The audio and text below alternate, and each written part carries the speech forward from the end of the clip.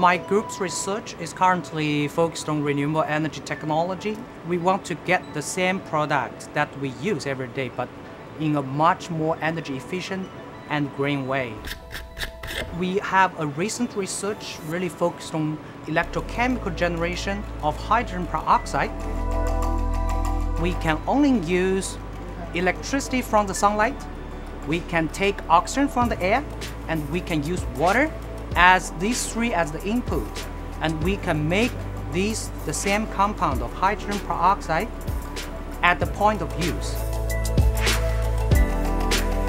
So this electrochemical cell is generating pure hydrogen peroxide solutions. So we can see now it is just like a pure potassium permanganate solution. If we let our output hydrogen peroxide and drop in this beaker, we can see the color is changed. Yeah, the color is like, can you see that? The color is changing to transparent. It's basically through this chemical reaction we can know what's the concentration of hydrogen peroxide inside.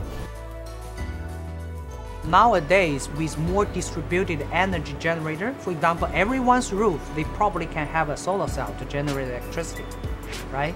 You know, every place you can have a wind turbine to generate electricity. So it becomes a different way we produce energy.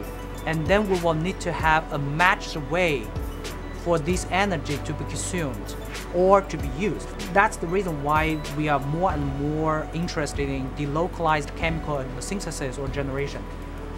We can use those scattered energy sectors and directly generate the product that we want. One of our previous research is CO2 reduction.